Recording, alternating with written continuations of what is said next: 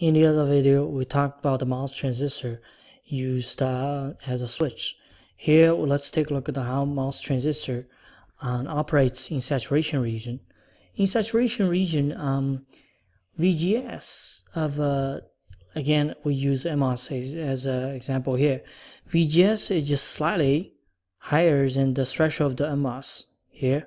Usually, we call it overdrive voltage. That's about, I'll say, 100 millivolts to 200 millivolts roughly. So with that kind of VGS applied on the transistors, a channel barely forms beneath the gate here. So later on, you're going to find out that the IDS is actually heavily dependent on VGS instead of VDS. In other words, IDS is less sensitive to VDS than VGS. So here's a plot with VGS versus IDS. By the way, this plot is super important. Get familiar with this. It's great for intuition later on. So we use MOS as an example here. The threshold of MOS is about 0.45. When the VGS is lower than 0.45, as you can see, the channels are not there. There's no IDS current. We slowly increase the VGS. The IDS also shows up. Pick up any point here. The slope of that, what we call it GM. GM essentially is the change in IDS over the change in VGS. Right. So you can go back to the Razavi book and take a look at the the full equation of how to describe the GM.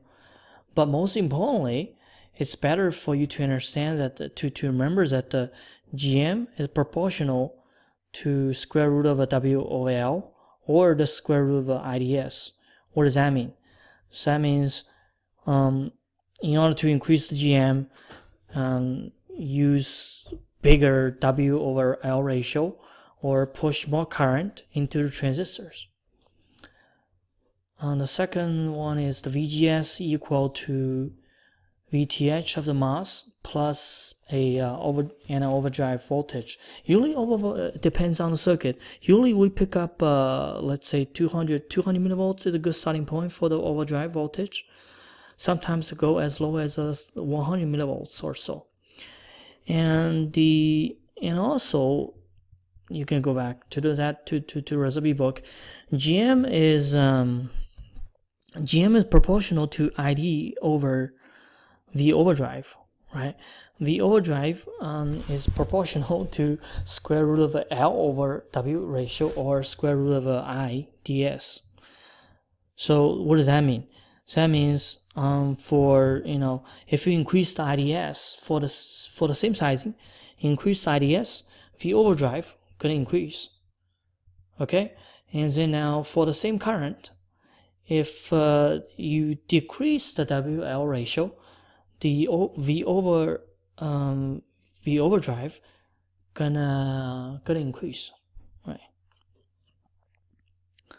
Now, and also you can find out that given the same amount of ID, in order to maximize the GM, right? In order to maximize the GM, a lot of times you need to maximize the GM to improve the offset. So how to maximize the GM with the same ID? One way to do it is to minimize the V overdrive. How to minimize the V overdrive? To increase the W over L ratio. So as you can see that we have four quantities here. One is GM, this one is V overdrive, and also W over L ratio, and drain current, IDS. So this four quantity, the relationship between these quantities, these four quantities are super important. Get familiar with it, and just the bottom line is you need to understand how you're going to increase certain quantity by doing what, right? So this is very important again. This is another plot, which is super important. Get familiar with that, and later on you're gonna find out that it's very, very useful. This is the VDS versus IDS curve, right? When we say the MOS in the saturation region, we're talking about the region here. This is like a blue is like this 3 different curves correspond to different VGS voltage, but for one VGS voltage, the saturation region of the MOS we talked about here is along this region. So as you can see, with a lot of a change in the VDS, right? It's the VDS change between from 1 volt to 2.5 volts. IDS barely change, right? And the slope of this guy is this curve here. We call it GDS. Right? GDS is the reciprocal of the RO of a MOS transistor. RO is proportional to L. The longer the L, the higher the RO, and also it's inversely proportional to IDS. Right? So when you have a higher IDS, RO drops. Compare with the GM we talked about in the last slides. When the MOS transistor in the saturation region, GM is a lot bigger than the GDS. Otherwise we get problems, right? If we look at the equation here, essentially for the same amount of ID change,